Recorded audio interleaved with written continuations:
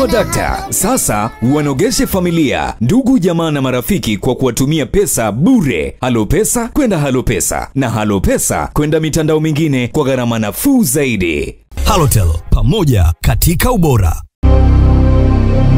Nimekuja kwenu kueleza matukio kadhaa yanayoendelea tangu kesi hii ilipoanza March mwaka huu. Matukio ambayo yanaendelea kutokea katika mwenendo wa shauri hili la viongozi wetu nje ya mahakama.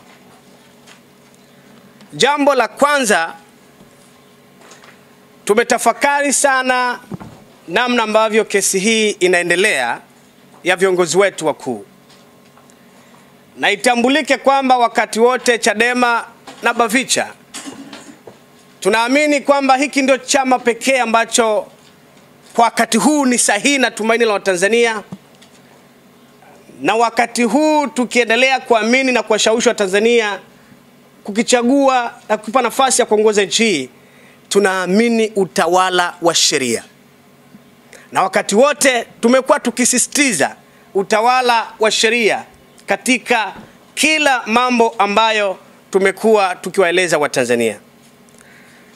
Kinachoendelea katika mahakama ya Kisutu, mahakama kuu, na hatujui katika mahakama ya rufaa ambako kesi sasa imeelekea huko, kuna desturi mpya ambayo jeshi la polisi limeianza, na desturi hii inataka kuzoeleka na kuwa kama sheria ya nchi. Bavicha tunachukizwa sana na jeshi la polisi ambalo linatangaza wananchi watii sheria bila shuruti, lakini wao wamekuwa kwanza kuvunja katiba ya nchi. Wamekuwa watu wa kwanza kuvunja sheria za nchi yetu.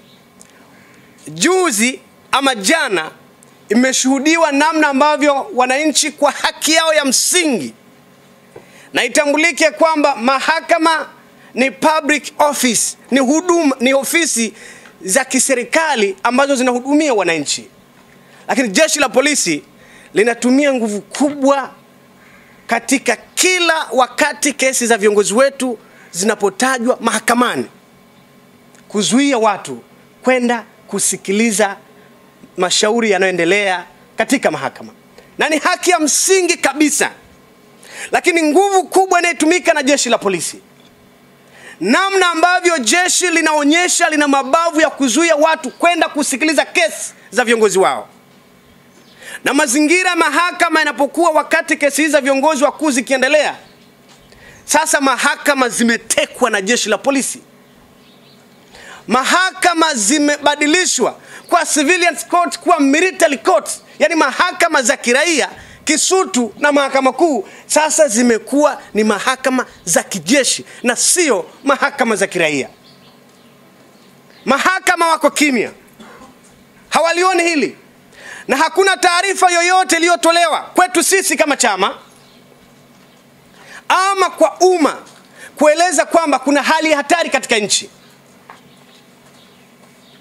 Hakuna taarifa yoyote ile ama zuio la kisheria kwamba watu hawapaswi kwenda mahakamani kusikiliza mwenendo wa kesi wa viongozi, ambao ni haki ya raia yeyote katika nchi hii. Yani hata kama ni mwanachadema ama sio mwanachadema, na watu wanaokwenda mahakamani siku zote kufuatilia kesi ya viongozi wa Chadema sio wanachadema peke yake,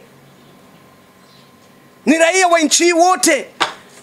Na sisi tumeendelea kusisitiza watu wajitokeze wakasikilize mwenendo wa kesi ya viongozi wetu zinapoendelea, ili waweze kuona nini kiko nyuma yake. Mwenendo mzima ule wa kesi, wananchi wakifuatilia na wananchi wakifahamu, watajua kwamba nani mwenye tatizo kati ya Chadema na Jamhuri waliopeleka shauri mahakamani.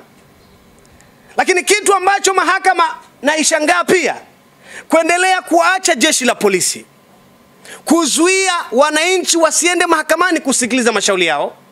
Haiathiri watu wa Chadema siku ambapo kesi hii inaitishwa. Kwa mfano jana katika mahakama Kisutu, kuna raia wamezuiwa wenye kesi zao, wanahitaji kwenda kutoa dhamana kwa ndugu zao, wanahitaji kwenda kutoa ushahidi, wanahitaji kwenda kusikiliza kesi za ndugu zao zinazoendelea.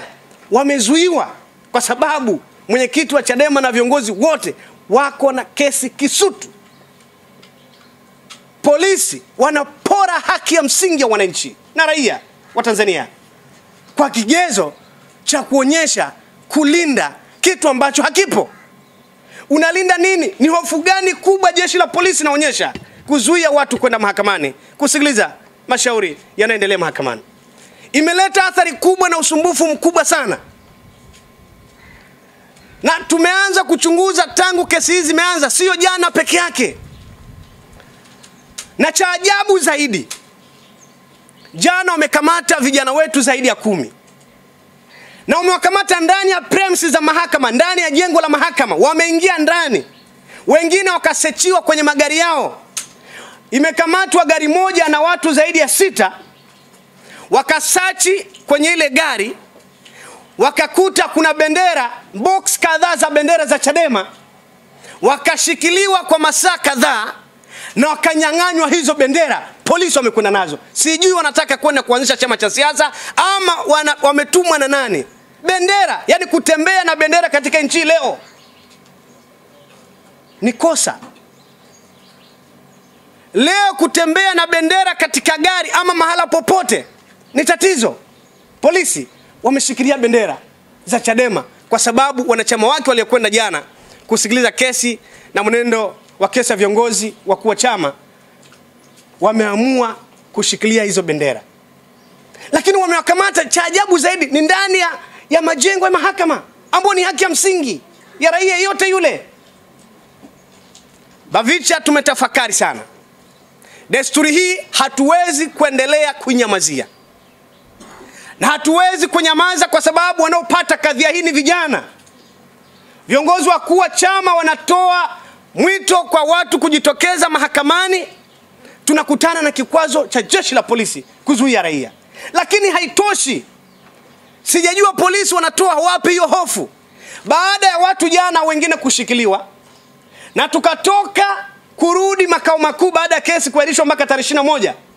Magari ya polisi yamerandaranda hapo ofisi za Chadema. Utafikiri kuna jambo la ajabu katika ofisi. Zaidi ya magari 10 ya polisi.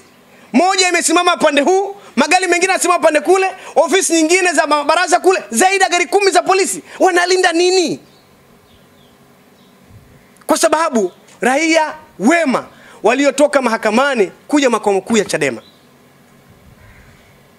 Jambo hili tunategemea kwanza kulitaka jeshi la polisi lieleze umma kwamba kama kwenda kusikiliza mwenendo wa kesi za viongozi wa Chadema ni haramu, tunahitaji litoke nje litueleze.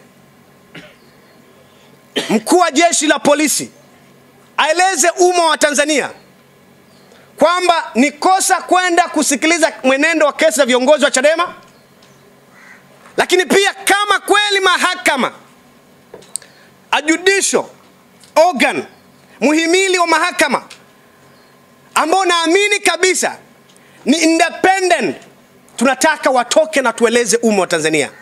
Ila ni mahakama ya raia ama ni mahakama ya kijeshi. Lakini pia hayo yanayofanyika na jeshi la polisi, kwa nini wanakaa kimya? Msajili wa mahakama, jaji mkuu, kama nakubali wa Tanzania waendelee kukosa haki kila ambapo kesi za Chadema zikiitishwa, basi elezwe kwamba kuna hali ya hatari.